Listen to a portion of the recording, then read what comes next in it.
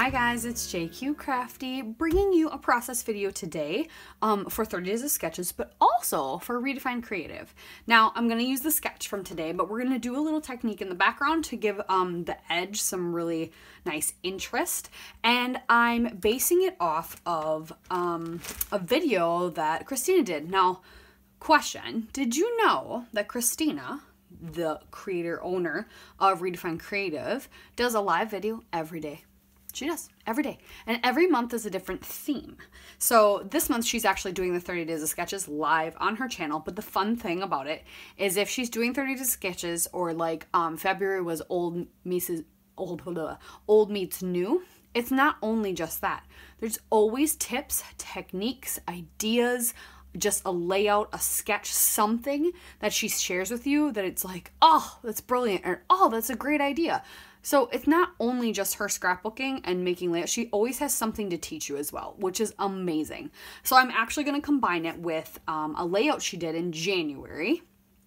And so January was all about fun techniques. And so it was from January 20th is the video where she went back, and they were teasing during the video. She went back to kindergarten, and we are going to be stamping with objects found, or in this case, string around an acrylic block. I was playing around with it to see how I wanted my string. Now mine, I have like a braided twine that's kind of thick, so mine doesn't turn out the way hers did, but I like the effect mine gets, so we're gonna do that. So we're gonna do that today.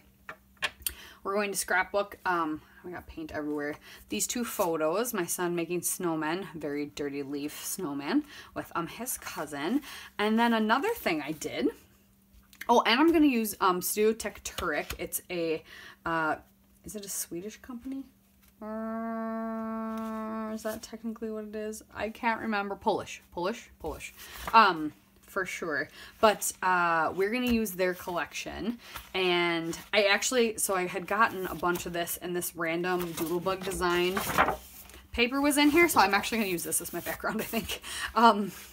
But I also used a cut file that's free at Redefine Creative, and to cut out all these snowflakes. So I'm going to do snowflakes instead of hexagons around my border for my layout. And this was a free cut file. It's called Sledding Fun. So there were tons of different size snowflakes. There were some words with some snowflakes in them, tons of different ideas and options, and it's free. So make sure you go head over to Redefine Creative. I will leave a link down below and check that out. And I'll leave the link to the Facebook page as well, because you want to be able to go see Christina do her live videos every day. So we've got some things to do. So let's get started. So here I am just taking some pale blue acrylic paint, and just dabbing my strings into it, kind of dabbing some of the excess off on my glass mat, and then just changing direction as I go all the way around the border. And it just gives, to me at the end, because it ends up being a winter layout, it gives a very like wind-blown, snow-blown look. But if you didn't have, so if you use just regular twine, it will give more of a straight kind of distressed line look, whereas mine's kind of a flat distressed line. Mine's a little messier, I feel like, than what, but then you could do it in all different kinds of textures, and yeah, it would be lots of fun. So I'm going to go all the way around, and do I keep that all in for you? Maybe, just because it doesn't take that long. And then I add some kind of sticking out, because the sketch, the way they have the hexagons, it, you know, kind of, it's not just perfectly symmetrical all the way around. It kind of protrudes here and there. And yeah, so, and there's not a lot of white space in between that and the photos. So there you go. There you have it. So I am going to arrange now all of those snowflakes, and I do it. And while I'm doing it, I'm like, I feel like when I did this so what I did on the silhouette is I put all the snowflakes I wanted on there and kind of arranged it how I wanted them, so I knew how many I needed to cut out. And so then as I'm arranging them on the paper, I'm like, I feel like I had some bigger ones. Well, turns out there's two sitting. Can you see them in the video? I can't tell. My screen's so tiny. But turns out there's two medium ones sitting just to the right, and I didn't even see them because they kind of blend in. But I did confirm too, it is a Polish company.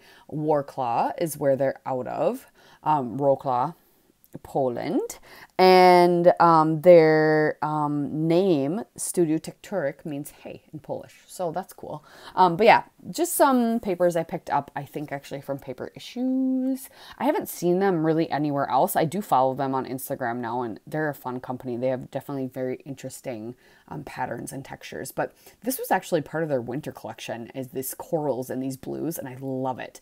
And it works out well that my son has some blaze orange winter wear. So to me, it coordinates quite well with a lot of his stuff.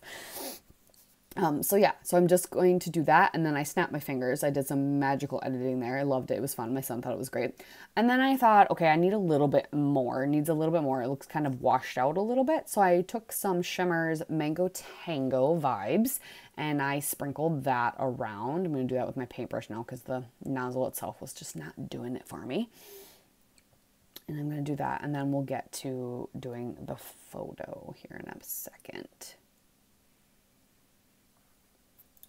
But so my whole point was make sure you go and check out Christina's videos, because seriously, she does some amazing things and she has tons and tons of tips all the time.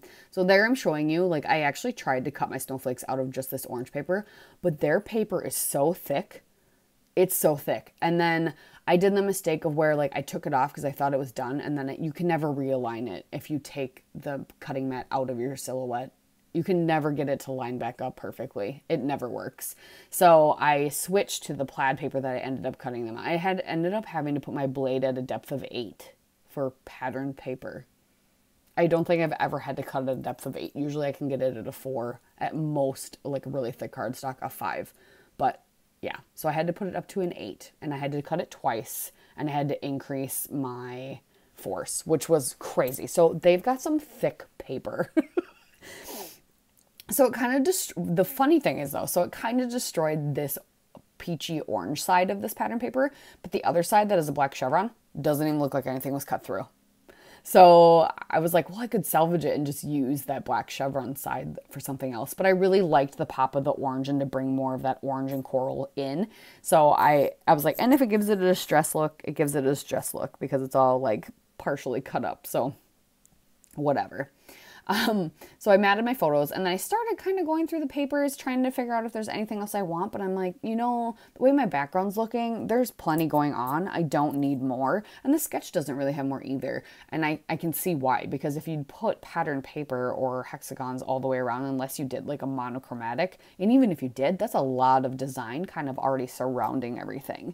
So I just lined up my photos. Yeah, here's me looking through the papers because there's a lot of cool cut aparts on the back of some of them. Just trying to see if I want to use any of them. Decide, nope, I don't need it. I'm just going to line my photos up. The 2 random snowflakes that I found, I'm going to layer in kind of the top and then down in the bottom just to kind of fill out some of the spots. And then I'm going to use 2 of their little tile alphas and make a title that says, do you want to build a snowman? And then I will document underneath that it was Thanksgiving in 2019 actually. And then so I'm gonna do that. And then I'm noticing, you know, things seem to be blending in a little bit. I'm kind of getting ahead of myself, but things seem to be blending in a little bit. And you can't, like, from right here, you can't really tell that they're snowflakes. It just kind of looks like there's some blobs of plaid, right? It's very, very interesting. So I'm gonna go ahead, put my title down really quick.